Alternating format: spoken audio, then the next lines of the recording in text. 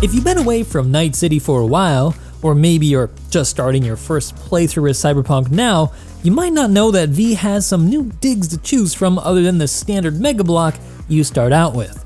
Each one of them tell a story about Night City and about the V that you want to be in this universe. Maybe you're an edge runner wanting to live literally out on the edge and out of sight. Or maybe you feel like you want to be more connected with culture and want to be in the middle of things. Or perhaps you're a Corpo who wants to feel connected with their former life. Or maybe you just want to feel like you've made it and live large on the top.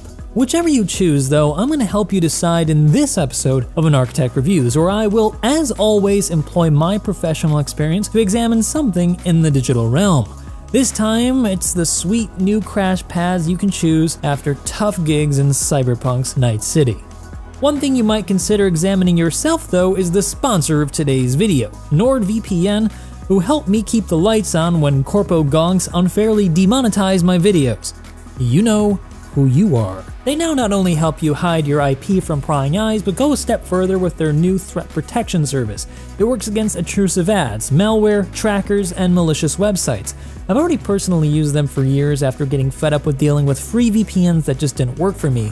So now I can access IP-restricted websites while I work from abroad, and all while protecting my personal information. I also use the app on my iPad to help me watch shows like Strange New Worlds, which is frustratingly unavailable here in Taiwan. So if you're looking for a reliable VPN service and you also want to help support me and my channel, you can head on over to nordvpn.com/morphologist to get a huge discount on a 2-year plan, plus get 4 additional months for free. That's nordvpn.com/morphologist. Oh, and if none of this really works for you, you can always get your money back with their 30-day money-back guarantee.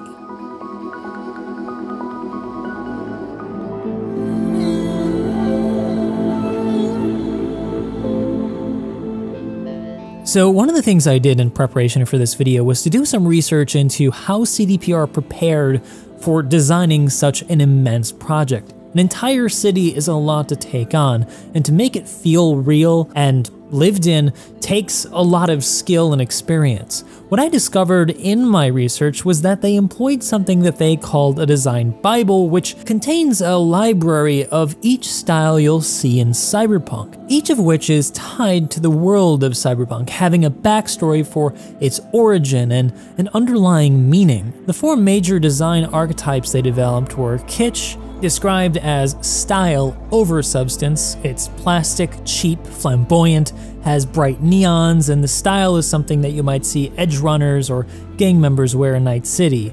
Entropism, which is necessity over style. This is cheap, uniform, utilitarian design, rugged, employing dull earth tone colors, and it's something that you'd usually find on the outer edges of Night City where people have less money and they just need something to live. Then you have neo-militarism, which is substance over style. This is the style of the corporate world. It's expensive, rigid, oppressive, organized, and usually employs strong blacks with red accents. Then you have neo-kitsch, which is style is substance. This is the style of the most elite of Night City, the high-end interpretation of the lower classes kitsch. It's kind of a parody, if you will, because the people who wear it aren't actually edge runners, they're just trying to look like they are. It's very flamboyant with bright colors and usually has lots of gold and expensive exotic materials. And so throughout this video, I'll be referring to these design styles to help inform what each space is trying to say, the underlying meaning, as it were, of these spaces as these styles tie to the world of Cyberpunk's social structure. So now let's actually begin to explore the apartments of Night City, beginning at the lowest end and ending at the top, which means we'll start at Northside Watson at the Motel turned apartment complex, which can be yours for just 5,000 eddies. From the outside, it appears to be a bit of a downgrade from where you began at the Mega Block. However, as you'll find, appearances can be deceiving. The Northside Watson Motel is just down the street and an eye shot of the ritzy Konpeki Plaza, a place that you'll find in the campaign featured prominently near the beginning of the story. It contrasts with Watson's downtrodden entropism design style. This is, after all, one of the poorest districts in Night City. Past a few chrome junkies and up a flight of stairs brings you to a Netrunner's hideout, complete with high-tech equipment to give the user an edge over Corpo overlords. Being a former motel, the floor plan is typical of what you might find in an American motel, save for the addition made by the former occupant where the wall adjacent to the unit's bathroom has been knocked out and repurposed as a gunroom. The space is small but cozy, big enough to serve its purpose with a place to sleep, net run, store iron, and of course use the bathroom. Now, the bathroom isn't really much to look at, but it is what it is and you get what you pay for. The room's design is a very aged kitsch style, hailing from a more optimistic time long past, evident from the curved and smooth lines of the kitchenette and storage area. One interesting note, though, is that the back wall is actually a large vending machine. This space, then, more than any that we'll see on our tour, demonstrates an intrusion of hyper-capitalism into personal space, where even your cabinetry is pay-per-use. Think of microtransactions, but for everything in your house. While the design is just a repurposed motel room, its utilitarian nature and retrofit edge runner gear tell a compelling story about the inhabitant. It has character. It feels like a place to hide out in from corpos who just want to rob you of your freedom. And for that, despite its lack of high-end design, I love this space because it's clear that the designers spent some time trying to make it feel like it belongs in this world. And for that reason, big thumbs up. The next apartment on our list is located in Japantown, Westbrook, and it can be purchased for 15,000 eddies in-game. And as the name of the district would suggest, this district is heavily influenced by Japanese culture, and so you'll find a good deal of very overt references to Japanese architecture scattered throughout the district. And if this district looks familiar to you and you've not played the game, it might be because it was also featured prominently in the recently released critically acclaimed Edgerunners anime on Netflix. In fact, approaching from the river, going towards the apartment that we're about to check out, you'll find that it's right next to Lucy's apartment in the old Turbo hangout from the anime. The Japantown apartment building, like most in this district, is heavily influenced by places like Hong Kong or even some of Taiwan's older districts. Many of them seem to employ a modern design, which is modern with an E at the end. This is a far less ornate offshoot of the more popularly known Art Deco style, which happened in the 1920s to 30s. This suggests that the building is quite a bit older, which is also supported by the secondary retrofitted structure that surrounds it and that supports the higher-end Corpo units far above, giving the sense that the building has just been built over and nearly covered completely. Even the street adjacent to it has been built over. Entering the lobby, the lower income nature of this complex becomes even more evident with its dilapidated state of repair. It feels gritty, lived in, and firmly part of the cyberpunk world. You really get the sense that you're at the lowest rung of the inner city society. Traveling up a shabby lift to our floor, we find through a beaten up old metal door a comfortably sized escape from the noise of the inner city. Just across from the entry is a shrine, along with some other heavily Eastern influenced designs like a paper lantern and a bonsai tree. The seating area is modest but comfortably sized. Above the couch is yet another reminder of hypercapitalism with an advertisement screen floating just above occupants' heads. Adjacent, you'll find a nice work area flanked by windows that overlooks the river area and the rocket launch pads in the distance. So while the apartment is lower on the totem pole, the view is actually pretty spectacular and is one of my favorites. There's also a small kitchenette in the back and a utilitarian bathroom that's a bit better than what we saw last. The color palette of the space is also a bit warmer with some muted colors, which are not quite entropism but also not quite kitsch. Something maybe then in between. It reminds me of neo-futurism designs that you might have found in a capsule building in Tokyo in the 1980s. The bedroom is also a modest size, with a cubby capsule-style design for its bed area that gives the subtle suggestion that the space is an industrial design and is kind of like something that's been dropped in. In fact, it kind of gives you the sense that architecture in the world of cyberpunk has been industrialized and put into a factory line, where even bedrooms are prefabricated in a factory. Despite this though, I find the space really cozy. One interesting choice in this floor plan though is that the gunroom is actually located adjacent to the bedroom instead of the bathroom. I think if I were to change something, I might have switched the bathroom with the gunroom so that there was some better programmatic adjacency. But really it's just a nitpick and I really like this apartment. So let's move on now to the Haywood Glen Apartment for a whopping 40,000 eddies. This is a bit of a step up. What I find interesting is that it has a lot of subtle details that hint at the state of the world and its inhabitants. The apartment is within what appears to be an older structure that's been retrofit with structural supports, likely perhaps to help resist earthquakes and or to allow for the building to be extended in height. In case you're wondering how I make this differentiation, to an architect's or even engineer's eyes, it's rather obvious that this is a retrofit, as it not only clashes with what appears to be an earlier design, but importantly, structure is very seldomly exposed in this fashion because it's important to avoid using expensive finishes to protect the metal from corrosion and fire, which can severely weaken its load-bearing capacity. It's a subtle attention to detail to make the place and world feel older and in a state of decay, requiring such haphazard economical reinforcements in a place where aesthetics for the lower class are a distant, impossible luxury. Stepping on into the interior, what we find is what I would interpret as an industrial design, but it probably falls under a cross between CD Projekt Red's entropism style and the more contemporary 2077 kitsch style. This style is something that dominates most of Night City and what you might read as kind of cyberpunk, a style distinguished by vibrant and sometimes flamboyant colors going back to the primer I gave you guys in the beginning of the video. However, this space is a bit maybe upscale from the standard kitsch style. It's definitely a bit more contemporary to the older kitsch style that started around the 2000s, which you might be more familiar with throughout the entire city. The elevator reinforces the reading of its industrial style as well, with its clearly industrial gate-style door and interior. And this leads us directly to the apartment, which is in stark contrast with the very low-income surroundings of this building.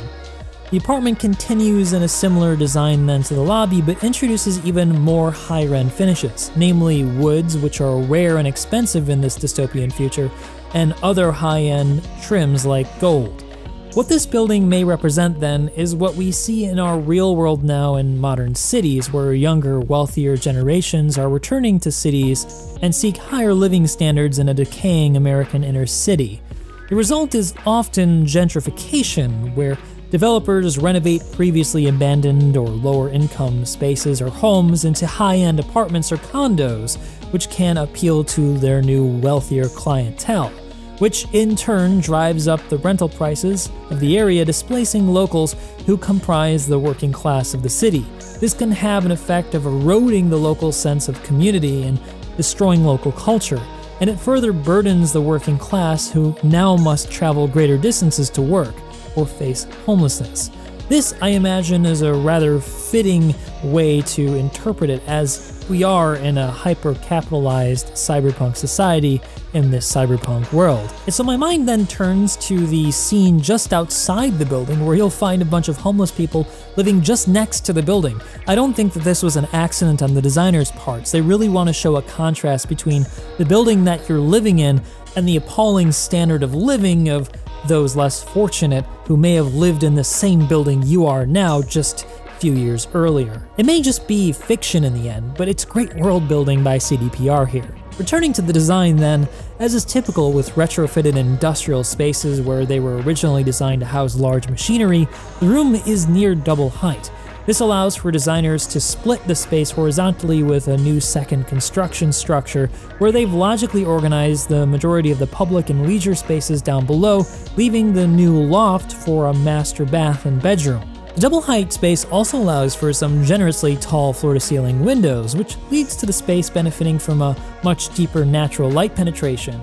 Even without direct sunlight, it makes the space feel a bit more comfortable. I also really like the subtle use of floor height change and material change to visually subsect the space into smaller, more comfortable social spaces.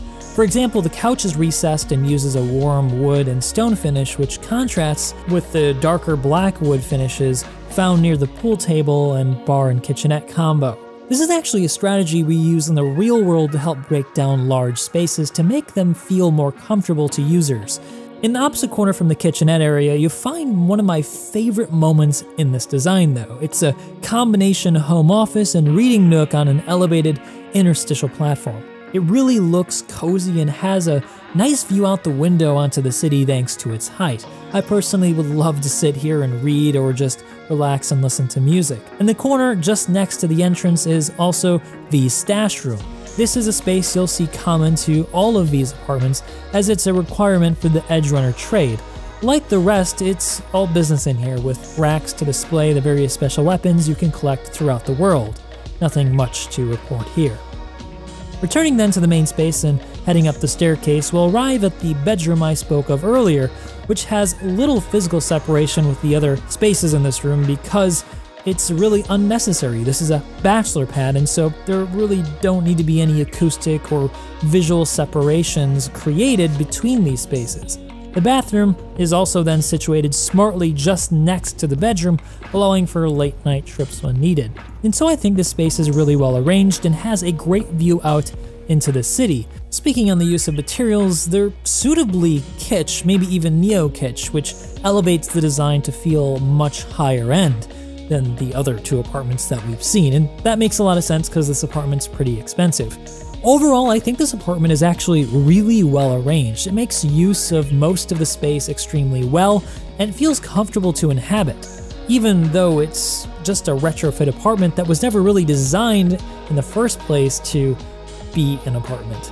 But clearly this is a video game, and so the fact that they've designed it this way to give you that sense makes it even more successful.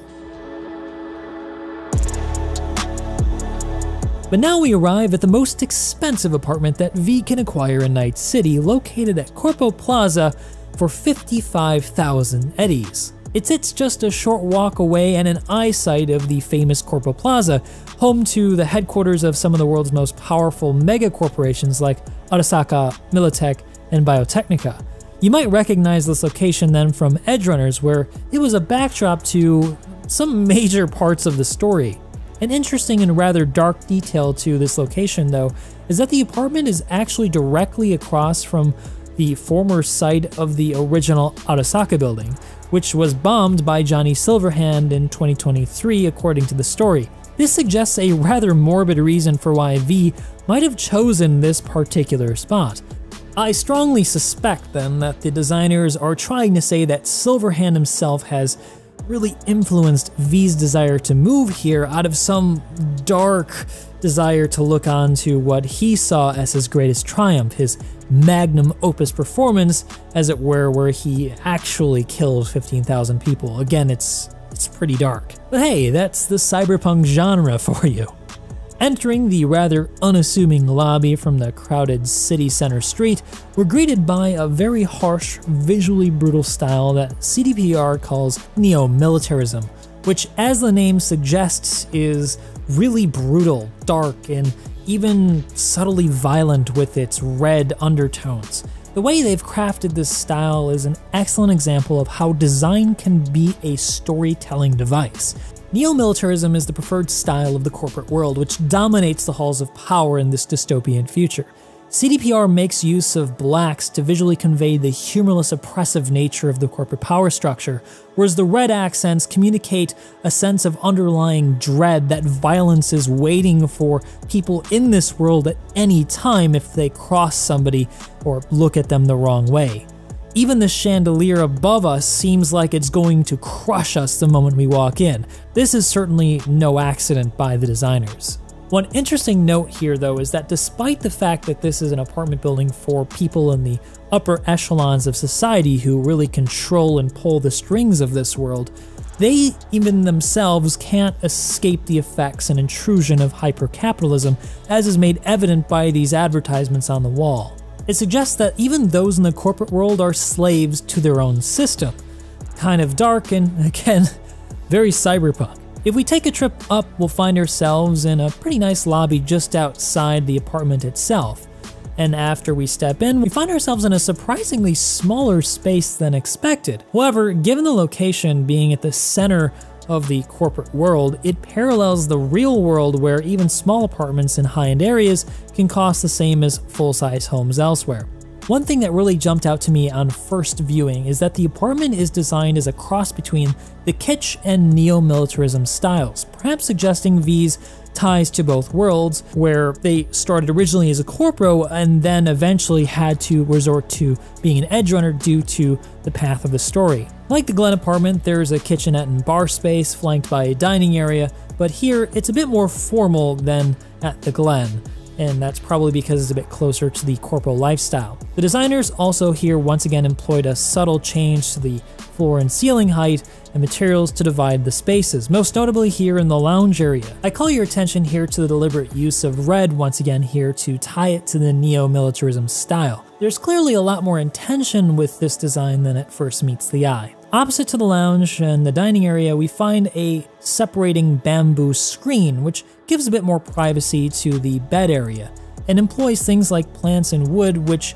again is a sign of wealth in this dystopian future where these things are very, very expensive. However, despite all this opulence, we still find above the bed yet another reminder of the intrusion of hyper-capitalism in the cyberpunk world with this advertisement that just floats above your head while you try to sleep. Kind of disturbing, actually, but I guess if you live in this world, it's kind of normal to you at this point. Across from the bed is an exposed wardrobe, which flanks a well-equipped and finished bathroom. It's evident to me here then that there was a good understanding of the relationships between different programs, like making sure the area that you change is close to the shower and that both are close to the master bedroom. It means that the designers here were pretty conscious about just good design in general for floor plans and architecture. Right across from the foot of the bed, though, we'll find ourselves in this apartment's gunroom. This one is a slight bit larger than the loft one and with the others that we've found, and it definitely brings a much heavier influence in from neo-militarism with its red lighting and complex pattern styles. Overall then, this apartment is comfortable but feels maybe a bit impersonal and unresolved. The first is likely an intentional result of the corporate style. It's supposed to feel impersonal, but the second is, I think, more from a large unused space in the center of the room. This again makes it feel unresolved and maybe unfinished. It might have been better employed elsewhere where you could have made the bedroom maybe a bit larger or the lounge area a bit bigger. To know for sure though would require further investigation and floor plan, and to give CDPR credit here, optimizing the use of space to feel right is a skill that even seasoned architects and designers struggle with, and it's something that can really only be solved through repeated iterations and exploration. Overall then, I think Cyberpunk's environment team did an incredible job on these apartments for V. They're not just spaces to store your things, but living and breathing parts of this world that have a connection with the story of V and the larger story of Cyberpunk. Each has a connection with a particular aspect of Night City as well, meaning that each one can be attractive to a certain kind of person. So if I had to choose which one was more suitable for me and which I like the most, is probably going to be Japantown. Maybe because I live in Asia? I don't know, but I like the location, I love the view, and I think the size is really cozy. If someone could just kill the gonk then fighting in the other apartment, it would be perfect. God, those guys annoy me. But what do you guys think? Which apartment do you think best suits you and why? Which one fits your personal story in Night City? Let me know down in the comment section below. And as always, if you guys love this video and you want to show some support, don't forget to hit that like and subscribe button. And don't forget that if you want to support the channel and you're also looking for a VPN service, you can check out NordVPN at nordvpn.com/morphologist, where you can get that 2-year plan with 4 extra months free. Stay safe out there, Tombs. I'll see you in the next one.